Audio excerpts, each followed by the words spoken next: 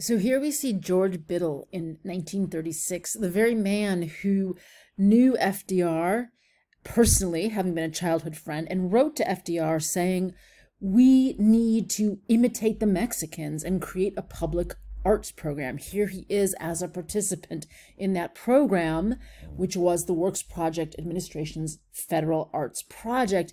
And we see him kneeling, paintbrush in hand, before the mural that he's creating, titled Society Freed Through Justice. And it's in the Justice Building in Washington, D.C., the very center of power. And here we see a photograph of those murals painted in the architecture of the Department of Justice. And you can see how much Biddle has been influenced by Rivera.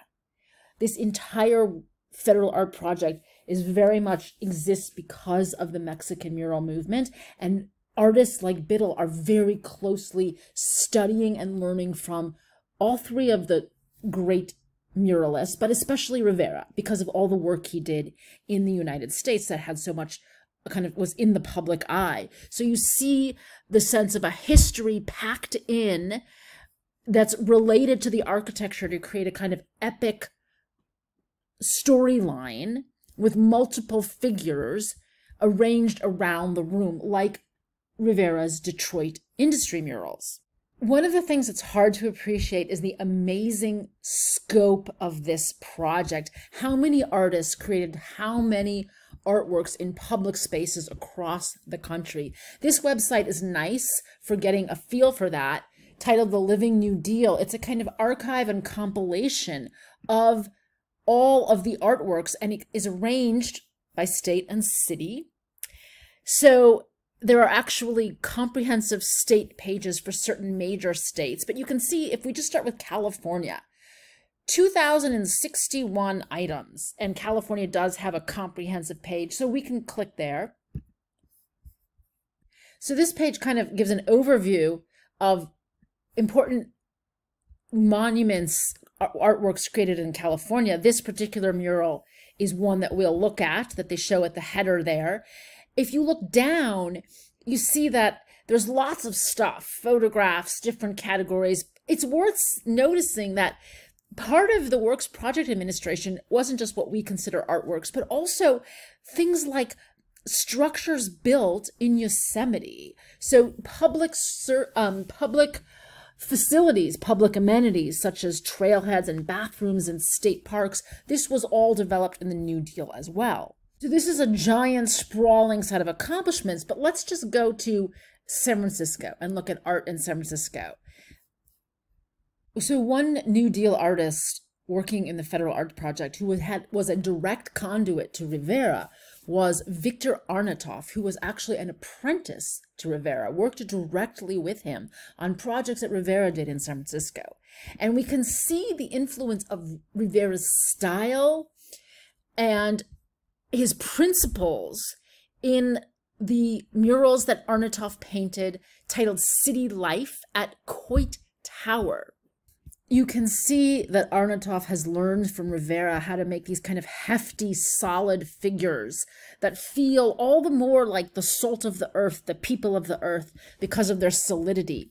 How he's learned to kind of pack in all sorts of anecdotal, interesting things that are going on that tell us about the texture of life, from the guy reading the paper to the officer on the phone to the workers with the hand crates. And really, he's particularly interested in the life of the city and the life of ordinary working class people. There's the auto ferry to Oakland sign. He's got city lights is being advertised, Chaplin's film.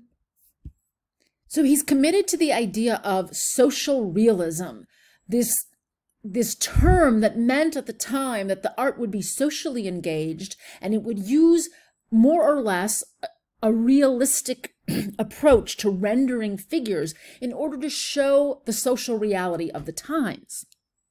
This had very much a political charge to it, in that this was associated with sort of a social awareness and a social justice that would be kind of the result of showing the world as it needs to be created for the people.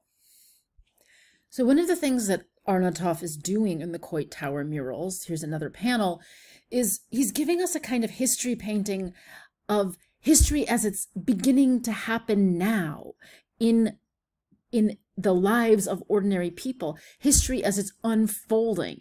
And we have this tremendous sense of being kind of in the thick of the bustle and the hustle, which is a sense that history is being made, that he's painting not the great history of FDR and the major leaders, but actually what is today called history from below, which is a term historians use to talk about the history of kind of ordinary people's lives and how that has changed over time. Arnatauff also did a series of a set of murals at George Washington High School in San Francisco.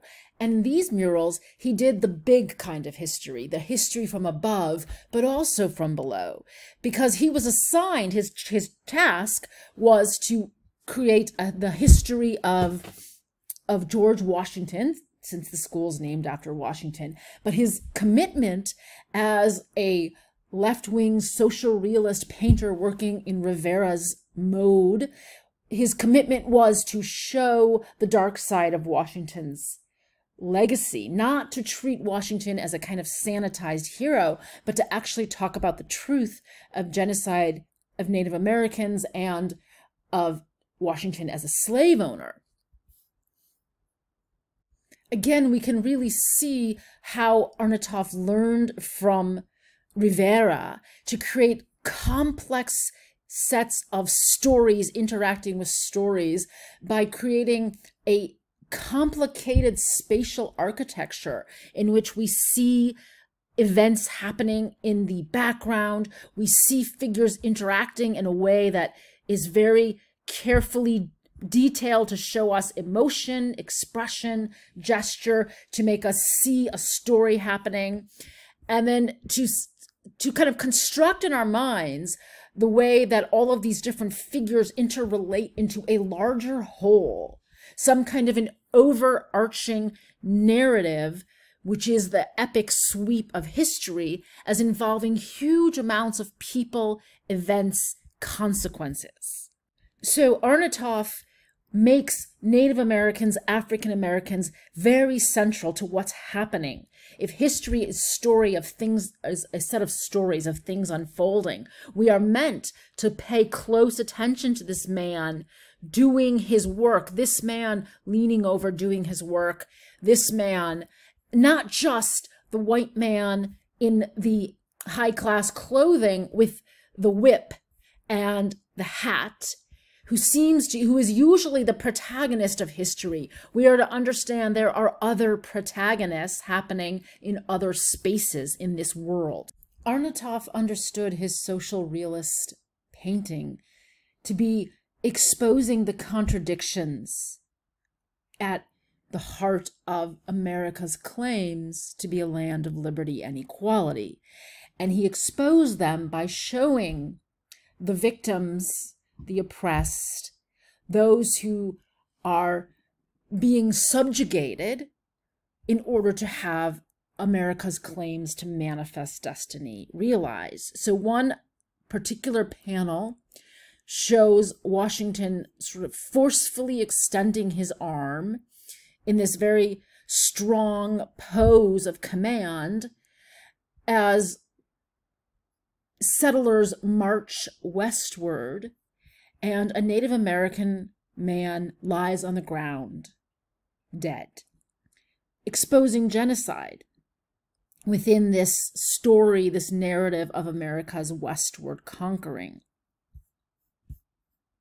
I'm convinced that Arnatauff was thinking actually about Rivera's harrowing scene called The Liberation of the Peon, this incredibly devastating image of a laborer who has been tortured, whipped horribly on the brink of death, and who is being helped by these revolutionaries who are covering him with a blanket and tending to his wounds. And I love how Rivera puts in the horses with their eyes staring out in this condemning way, as if the innocence of animals is condemning this horrible, violent, cruel crime. So Arnatauff thought he was using social realist painting to tell a history that was more complicated than simple myths of freedom. Ironically, in the last year or so, a controversy arose around these murals, in which a group affiliated with George Washington High School made a complaint to the San Francisco school board, saying that they considered the murals to be racist and offensive and wanted them destroyed.